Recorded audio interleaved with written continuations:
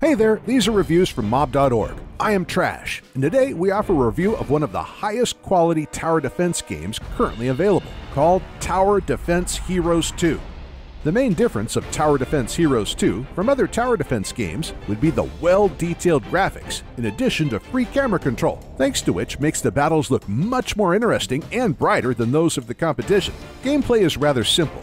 Each location has certain places for the construction of defense turrets. You can select among 4 turrets: machine gun, rocket tower, laser turret, or infantry turret, which calls up fighting units as a deceptive maneuver. As you destroy your opponent, you will earn coins to construct and upgrade turrets directly during the battle. You will also get extra bonuses from your enemies, such as blast or electric impulse, which can stop opponents.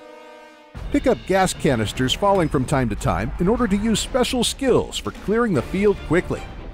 Such skills include a rocket salvo or air artillery, destroying everything in its path. Every killed enemy will give you experience, the chance to level up, and earn you points which can be spent on upgrading 16 various skills. You can increase the characteristics of turrets in the game menu to see how they will look at different stages of their upgrade.